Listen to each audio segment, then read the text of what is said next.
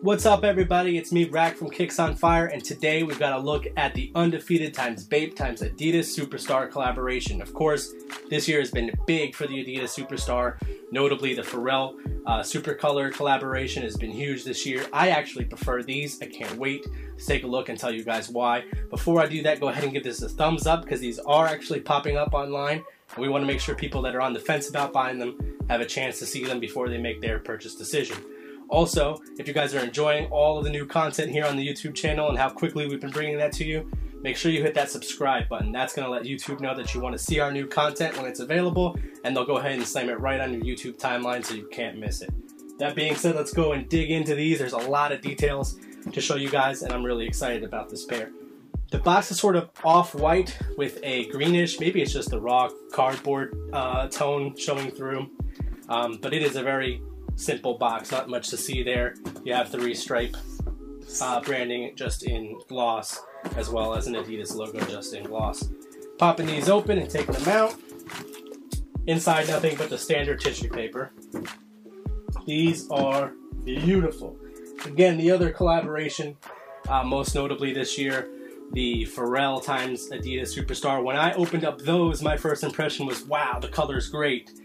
These are going to look fantastic on foot, but the quality of the materials really left something to be desired. I was a little disappointed, even at their price point.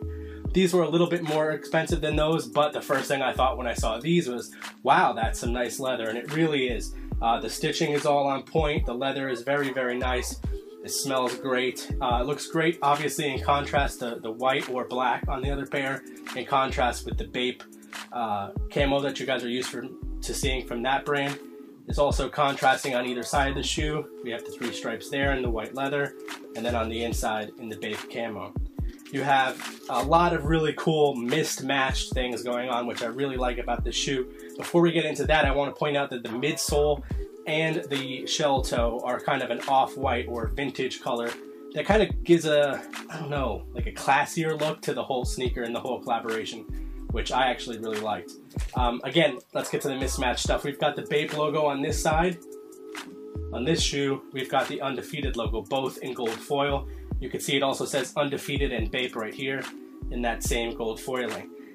Really cool detail that I didn't notice initially, but on one shoelace on the tips it says Undefeated, on the other it says Bape on the shoe tips, which is great, and that's carried on as well on this navy shoelace, extra shoelace that's included.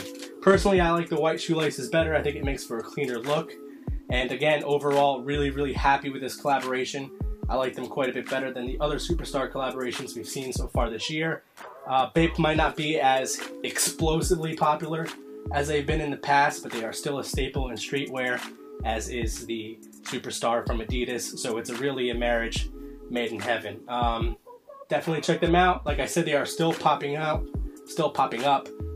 Stay tuned to the right people on Twitter, and I'm sure you'll see them come up.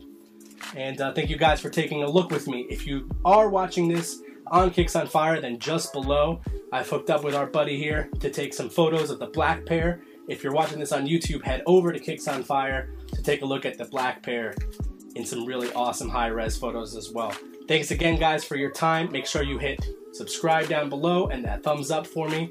You can follow us on Twitter and Instagram at KicksOnFire. You can follow me personally, Twitter, Instagram, and Snapchat at RackTVShift, and I'll see you guys on them social networks.